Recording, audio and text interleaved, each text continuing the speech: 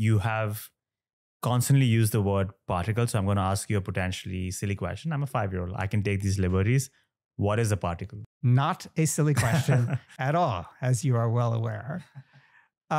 You know, the problem with explaining physics, this is a key issue in writing a book about the subject, is that the first thing that gets in your way is language. And this is not only true for physicists trying to communicate with non-scientists, but it's a problem for physicists communicating with each other and even with themselves. And we are often subject, even as professionals, to not exactly misleading ourselves in a way that would affect the way we do physics, but misleading ourselves in a way that we think about the physics by the words that we use. And sometimes those words really get in the way. And the word particle is a particularly problematic one because, like many words that we use in physics, it is a word that comes from an existing language, in this case English for us, and it also exists in many other languages that use it, particule in French, for example. And the problem is that word comes with a lot of baggage. And what is that baggage? Well, when you think about a particle, normally you think about, let's say, a grain of sand or a particle of dust floating in the air. That's the concept. Mm-hmm. And so it's a little localized thing, like a tiny little ball. And so elementary particle, you now think in your head, you picture a tiny little ball, smaller than you can imagine, but it's a little ball. Yeah. Or maybe you even imagine it going down to infinitely small size where it becomes a point. And physicists will talk about a point particle, meaning something like that. The problem is that there's a lot of things that electrons do which this image of particle does not capture.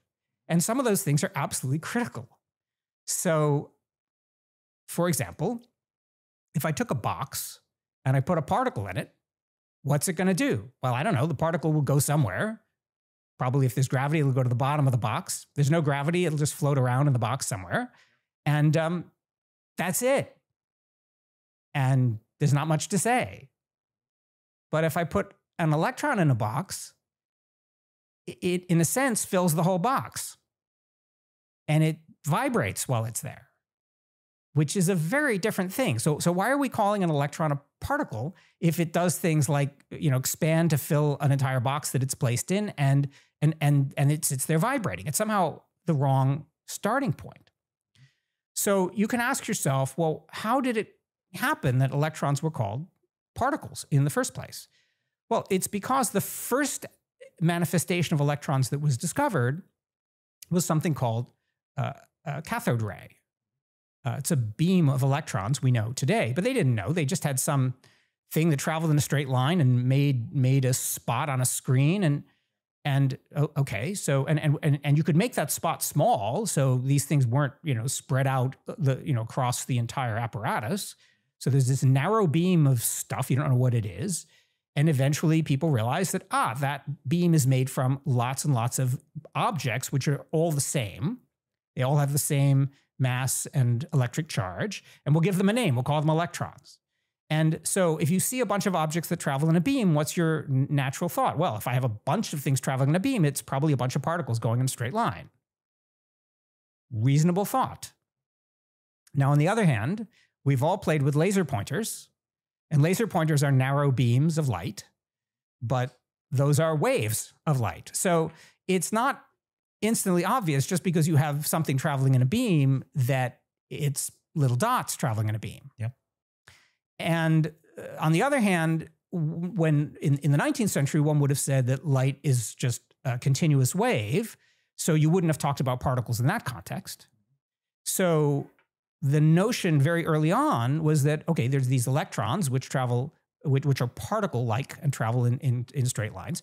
And then you have electromagnetic waves, which are light, which had already been discovered and understood in the middle of the 19th century. And then in 1905, Einstein came along and said, yeah, but you can't explain this thing called the photoelectric effect unless light comes in packets. Quanta, as he called them.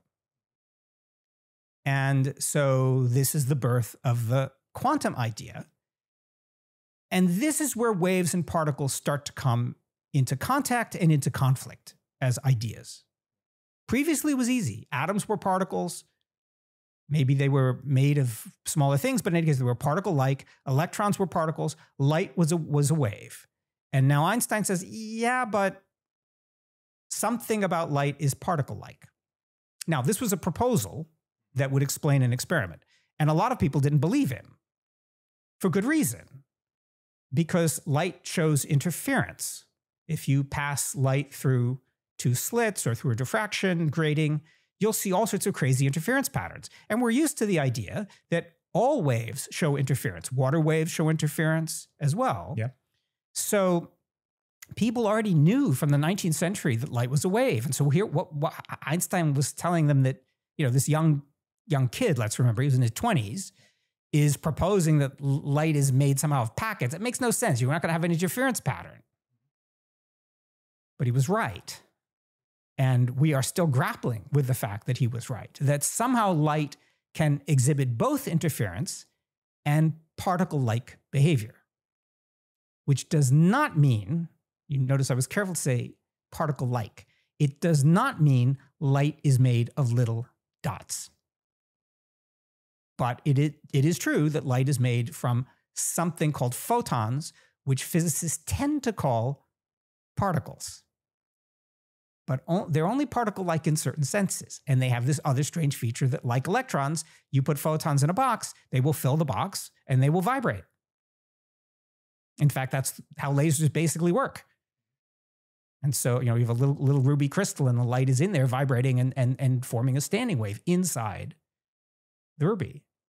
So this conflict that goes back to the beginning of the 20th century between the words we use and the concepts we use and the behaviors of these objects has caused significant confusion in physics classrooms and in books about physics for the public.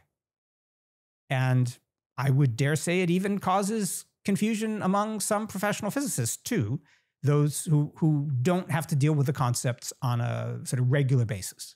But for those of us who work in particle physics on the theoretical side, who have to become experts in quantum field theory is very clear about this. It is not true that electrons are particles of one type and photons are some other thing. Photons and electrons are treated on the same footing. And so whatever is true about photons, whatever wave-like properties photons have, and whatever particle-like properties electrons have, well, they both have them. And the difference between them is one we can talk about in a little bit. But the fundamentals of quantum field theory treat them on the same footing.